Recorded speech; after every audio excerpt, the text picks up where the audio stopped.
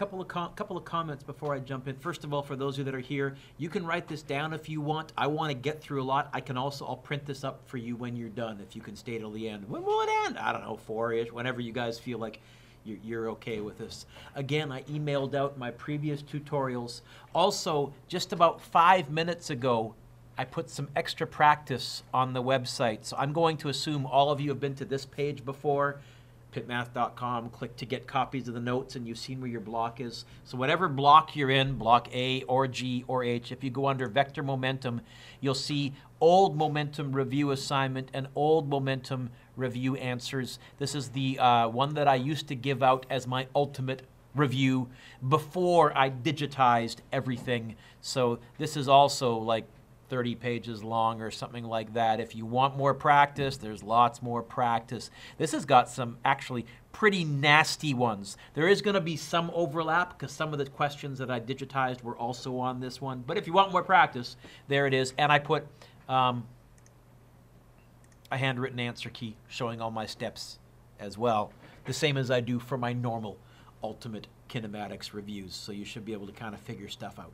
If you want more practice, this weekend you're sitting there and you're going, boy, I got a hankering for some momentum at angles.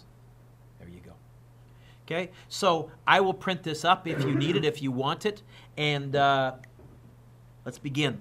Let's talk about the test. Specifically, first, let's talk about the written section of the test. It's going to be 3 or 4 questions. What kind of questions? Well, there is going to be a using principles of physics right to explain question. Okay? I've dropped some hints about it during my lessons, much like I've done for some of my previous ones. Maybe I've gone off a rant or a tangent, or I've said, ooh, I really like this, or hey, here's a word you guys should underline and remember, or something like that. I've tried to drop some hints. Generally, kids do pretty well on it. The ones that get it wrong are choked because they did it sloppily. But generally, kids find this one pretty good. Then, there's going to be collisions at angles. How many? I think right now, just one. I'm going from memory. I photocopied these in the middle of last week, but I'm pretty sure just one. What do I mean by a collision at angles? Heck, I'll take a question from here and I'll just change the numbers.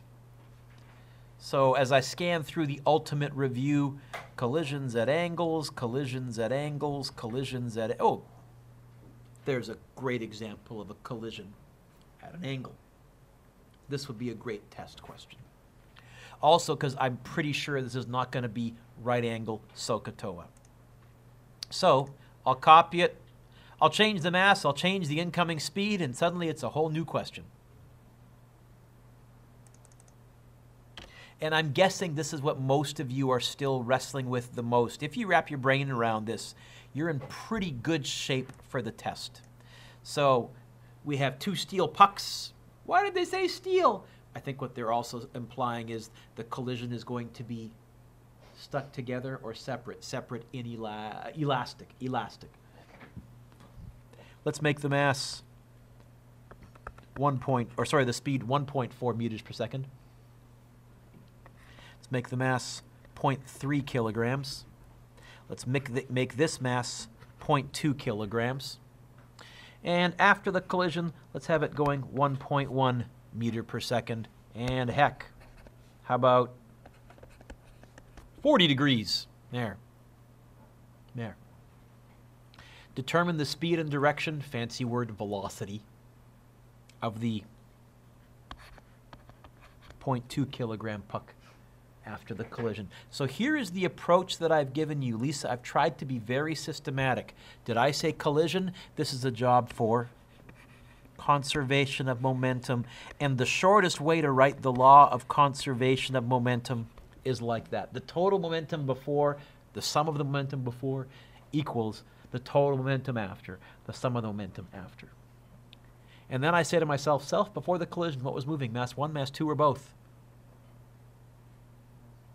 Mass 1, look at the picture, right? Picture's worth 1,000 words.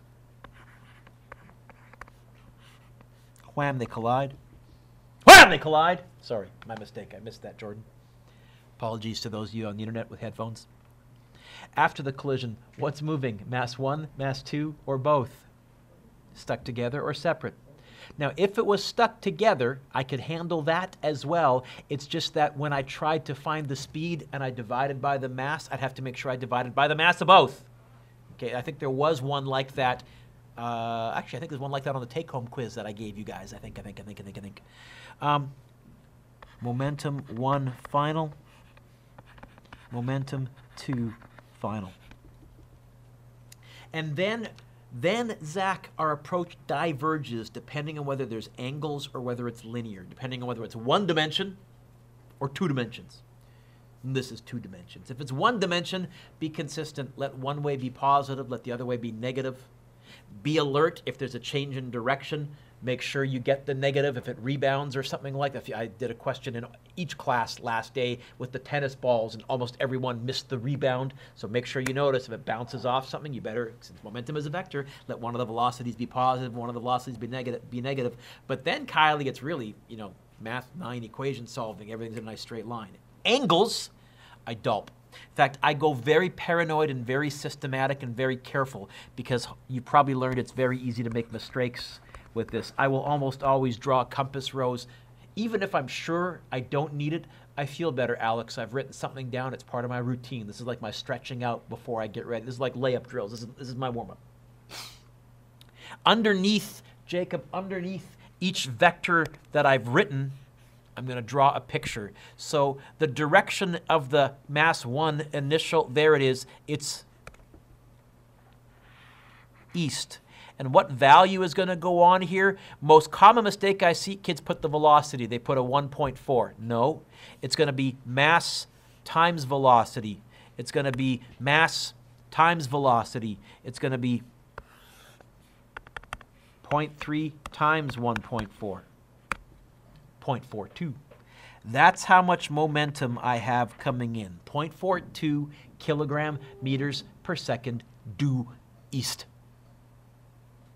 Wham, they collide.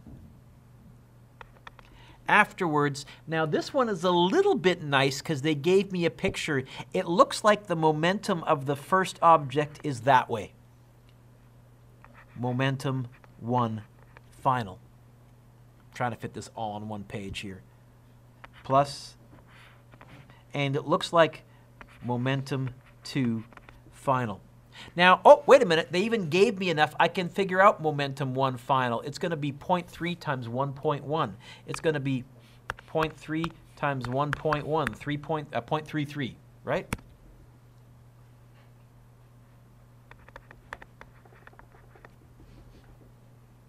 Now I'm going to draw a picture. I'm going to draw the triangle. Am I subtracting here? Well, technically, yes, because I don't know this guy. However, I do know it's pointing down and right, south and east from the picture. So I'm going to draw the vector that I know,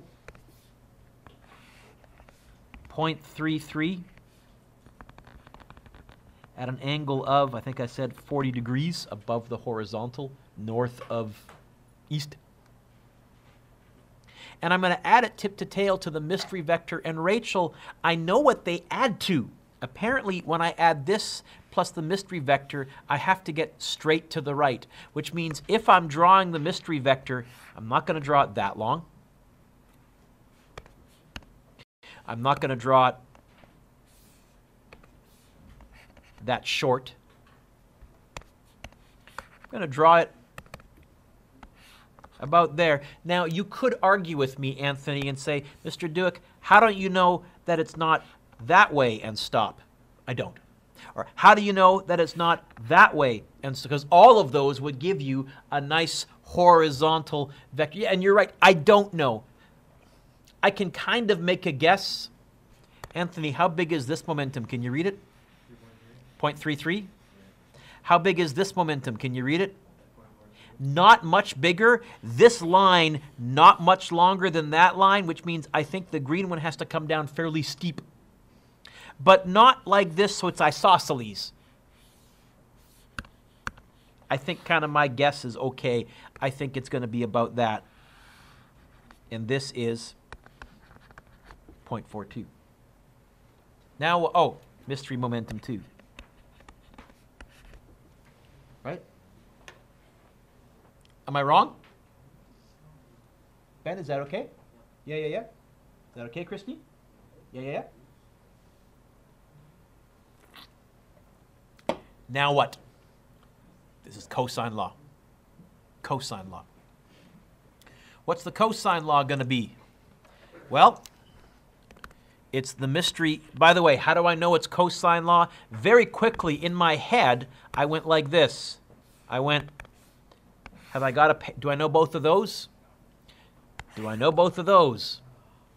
Do I know both of those? If I knew any of those, it'd be the sine law. By the way, I think on your take-home quiz, I think there does end up being one question that you can actually solve with the sine law. Because I think I gave you an extra bit of information. I gave you one more velocity that I normally don't give you or something like that. Double check, I can't remember. But when we go over it next class, you'll see. So it's going to be cosine law. Cosine law says that what I'm trying to find squared equals 0.33 squared plus 0.42 squared minus 2. 0.33, 0.42 cos 40. Cosine law says squared plus, squared, Mr. Dueck, plus squared minus 2 times 0.33 times 0.42 cos 40. Cos, Mr. Dueck, let's try that again. Cos 40. Boy, enough went wrong there, I better double check that. Squared plus squared minus 2 times cos. Square root. And I get, well, no, when you square root a small number, you get a bigger answer, right? When you square root a number less than 1 as a decimal, you actually get a bigger answer. I get almost exactly 0.27. Boy, this is almost like I made this up, but I didn't. I'll go 0.270097. I'll carry extra sig figs. The final momentum, 0.270097. The final speed is going to be take this number and divide it by the mass. Which mass? Make sure you divide by the correct mass. It's mass 2, which I said was 0.2.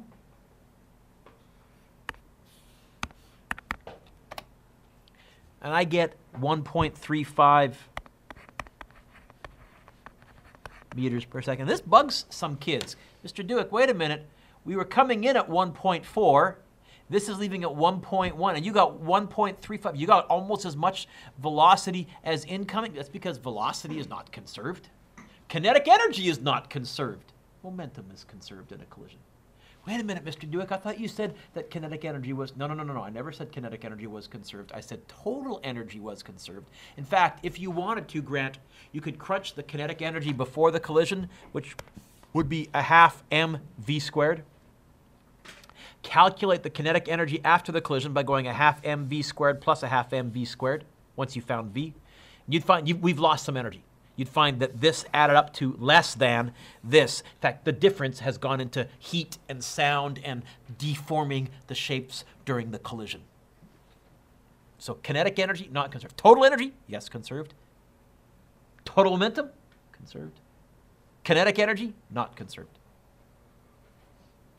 That's a speed. How can I turn it into a velocity? Add a direction. Where's the direction going to be here? Well, why can't I use that angle as my theta?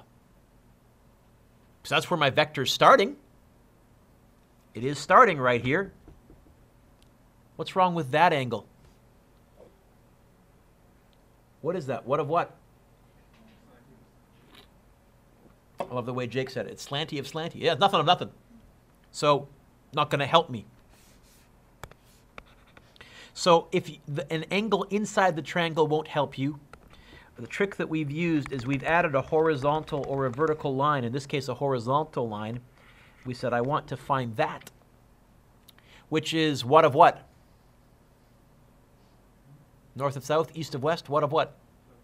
That's south of east. In fact, you know what? I'm going to leave a space. I'm going to say south of east. Now, the problem with that angle, not in my triangle, Zorro. And I see Grant kind of puzzled here. So Grant, I always want the angle where my vector is starting from, not where it's pointing to, where it's coming from. Okay? But I can find the magnitude of theta using the Z trick. This is also going to be angle theta in there. But I always write that because if I find theta, I might think, oh, it's north of west, which is what theta is in the triangle, but that's not the triangle theta. That's not the theta that I want with my vector. Same magnitude, but I'd have the wrong what of what. Speaking of, let's find the magnitude. It's going to be sine theta over what? 0.33, what's across from it? Equals the sine of only angle that I know over what's across from it. Oh, the 0.270097. Now I have the velocity on here, but I'm kind of a nerd. What I tend to do is, well, got the velocity by dividing by 0.2. I'll go times by 0.2, and there is my original momentum, Rachel, to like umpteen decimal places, all nice back, and that's less typing to me than trying to retype that whole thing anyways. Is that 1 fraction equals 1 fraction? Yep. So we're going to get sine theta equals 0.33 sine 40 divided by 0.270097. 0.33 sine 40 divided by, answer button. And the sine, Oh, that's the sine of the angle. Nope, wrong symbol. The actual angle is 51.7, actually 51.8. Oh, heck, I'll just call it 52 degrees because that's 2 sig figs and that's acceptable. South of east. Mr. Dueck, that looks like 52 degrees 5 of epsilon or something. Yeah, my writing's messy, which is the degree symbol hopefully tells you one's a what of what. So there's absolutely going to be a collision at an angle. Now, what could I ask to make this nastier? Certainly a nastier multiple choice would be give you the same picture and say, hey, tell me the loss or the change in kinetic energy, how much heat was generated. You'd have to walk through all of this, and then very quickly you'd say, what's the final kinetic energy? Well, the final kinetic energy is a half times mass 1 m times v final squared plus a half times mass 2 times its v final, which was 1.35. That's how much energy there is after the collision. How much energy is there before the collision? A half times 0.3 times 1.4 squared. Uh-oh. Did I gain energy? Or did I type this in wrong? I should have less energy after the collision. A half m v squared plus, it's entirely possible I might have made up an impossible question. With this much velocity coming in, it might not be possible to be leaving at 1.1 meters per second at that angle. I'm just making up numbers. So let's take that back and say I probably wouldn't ask you to find the change in, because this would solve the energy crisis, right? I smacked 2 rocks together and I got more energy coming out than I got putting in. Hey, there. We have a new unit. We'll call it the Dueck. It will dominate the world. I'll buy Bill Gates in about 10 years. So I could ask you that, though, with better numbers. What else could I ask? A really nasty multiple choice question would say, find mass 1's impulse.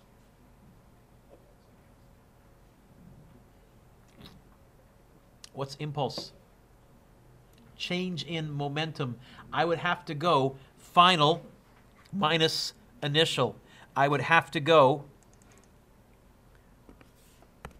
final minus initial, where the final was 0.3 times 1.1, 0.33. And the initial was 0.42. How would I subtract those two vectors? I wouldn't. I'd add the opposite. So I would have to draw this way plus that way. I think the impulse would be kind of like that, but a straight line, not a curve. Yeah, that would be a good, nasty multiple choice. Although probably, Alex, I would only ask for either the direction of the impulse, find the angle, or the magnitude of the impulse, find the cosine law. I probably wouldn't try and hit you up for both magnitude and direction, because that's a lot of work. But maybe. So the first kind of written question, collision with angles.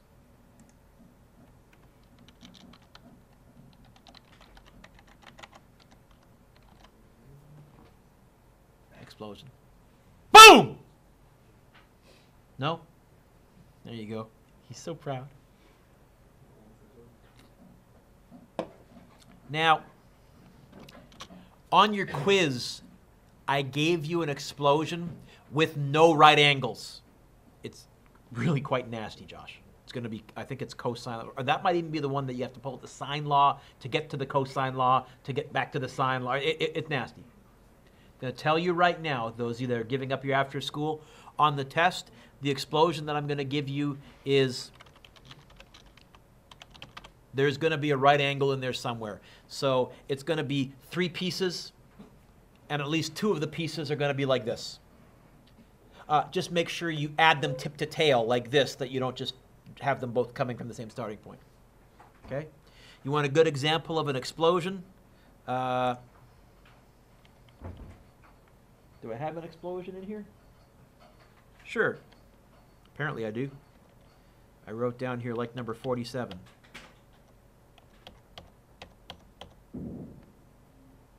Sure. This is a very slow explosion. Mr. Dueck, this is a scholarship question, and it's fair game as far as I'm concerned. So number 47, I like number 47, I like number 47. It says a stationary life raft of mass blah, blah, blah is carrying 2 survivors with masses and they dive off at the same instant. One due east, one due north. Ooh, nice right angles. What speed and direction does the raft start to move?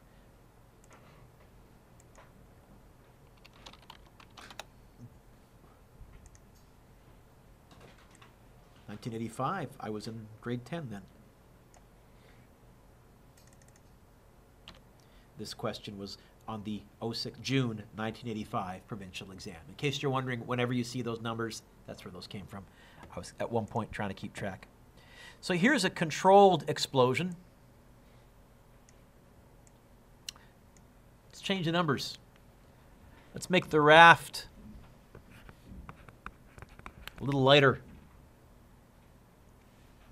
Let's have this person go on a diet. Let's have this person put on some weight. And heck, Rachel, let's have this person jump a little slower. And this person's really heavy, so they only get up to 3.8 meters per second. Okay. Is there a collision? No, first of all, what do you want me to find? Speed and direction, velocity. Is there a collision? No. Is there an explosion? Well, this is technically a very slow explosion, and the key idea behind an explosion is, yes, it is a job for conservation of momentum. But in an explosion, what's your initial momentum? So what's your final momentum? 0. Now I do have, I'll use R for raft. The lighter person will be person 1. The heavier person will be person 2. I do have, I still draw my vector equation. I do have 3 things moving. Now I dulp. It says the first person moves due east. How big? Mass, 55, times velocity, 4.1.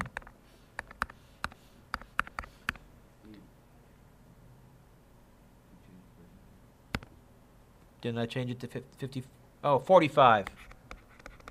Thank you. And 75. How about I change all the numbers in there? Let's try that again. 45 times 4.1. 184.5. Plus due north. How big? 75 times 3.8. 285. So if I'm drawing the vector triangle, plus don't know. How would I add the 2 vectors that I know together? Draw them. So it's going to be 184.5, 285. How will I draw the 3rd vector? Well, the key idea is that. The opposite of a resultant. Coming back to where you started from. In fact, the direction is going to be south and west. It may end up being west of south. It may end up being south of west, depending on, Rachel, which angle I find. But thankfully, nice right angle. How many of you have ever been out in a pool or on a lake and tried to stand on like an inner tube or something like that and noticed if you try and jump off, if you try and dive off, what happens? Always shoots out from underneath your feet.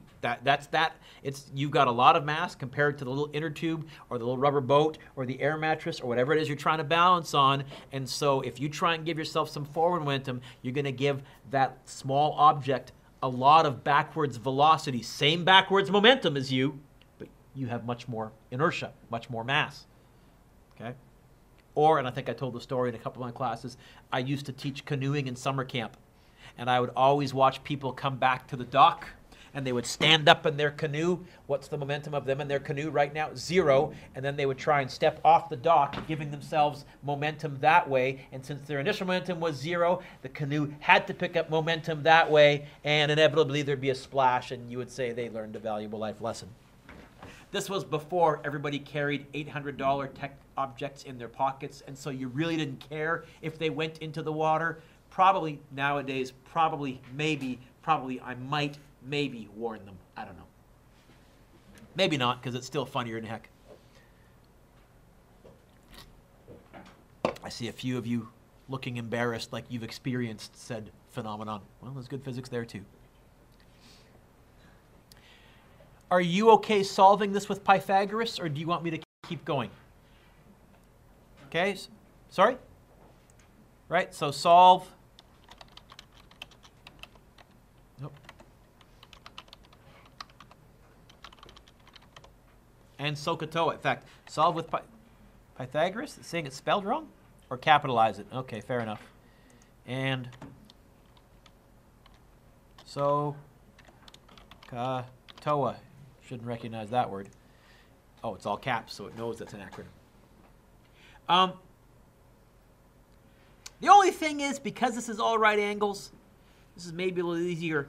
This might be a nice part B. For example, I could ask how much kinetic energy was contained in the bomb. Half mv squared plus a half mv squared plus a half mv squared, and you wouldn't know that third v until you solved the momentum. That might be a nice question. Or I might say, oh, how much kinetic energy does one piece have? That might be a nice question. It's a good way to stick some combination work energy.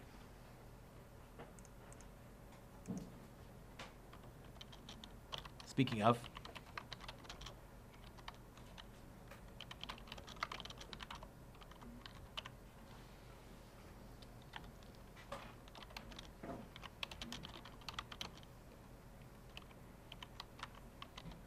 phenomenal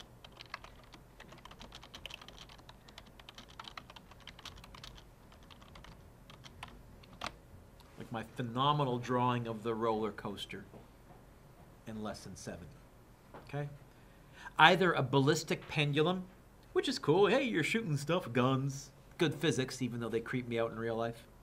Or an amusement park ride, roller coaster coming down the hill, hitting an object, and how high will they go up the next hill? Okay.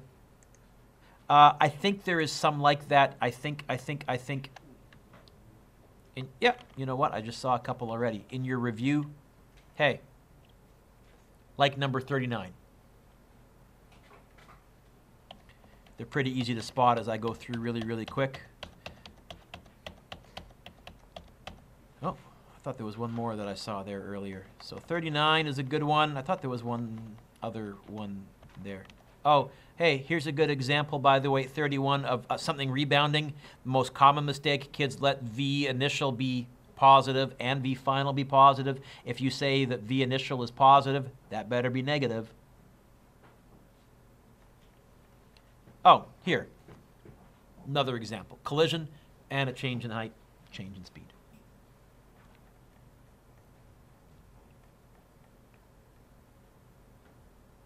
Here's sort of an explosion, only this time your initial momentum is not 0, but 22 is kind of cool.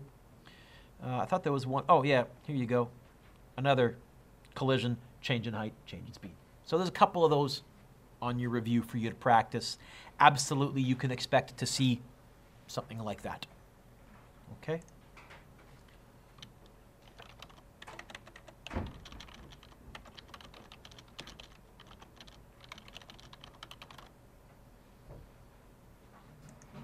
What else? Let me pause for 1 second, read my notes.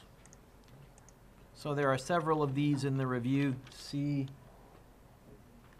number 19, 30, and 39 if you're looking for more examples.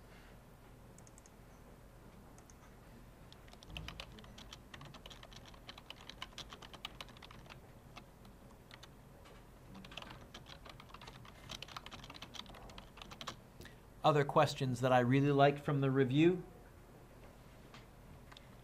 I like number 1, 14, 16, 18.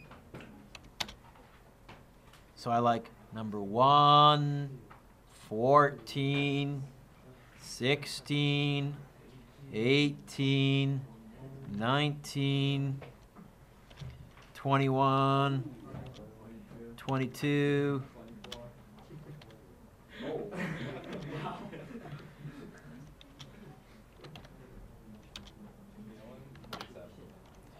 (24, 26, 28, 30). Apparently I liked 31 last year. I'm really just going from what I wrote last year. Apparently I liked 32 last year. Or 34 last year. I typed it right and said it wrong. Apparently I liked 39 last year. And I think I stuck a couple of scholarships I said are now fair game. Now, what did I say in previous years? What did I like?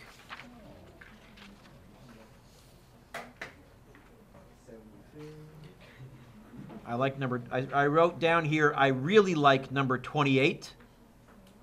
Okay. Which I have in this one as well. Oh, here they are. I like 14, 16, 18, 19, 21, 22. Boy, this is repetitive. 24, 26, 28, 30, 31, 34, 39, 40. Wow! Apparently I'm able to repeat this from year to year. I like you just look back every year.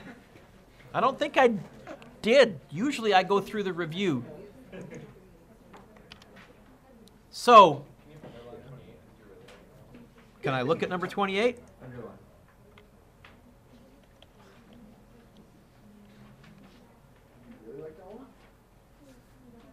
What part of this do I like? Have I tried to drop hints about during this tutorial and in the last couple of days? Huh? Rebounding. Okay. So, there's a change in direction. That's what I like about it. See if I can find, oh. Change in direction. This one actually also has impulse and force as well as a change in direction, but there's a rebound.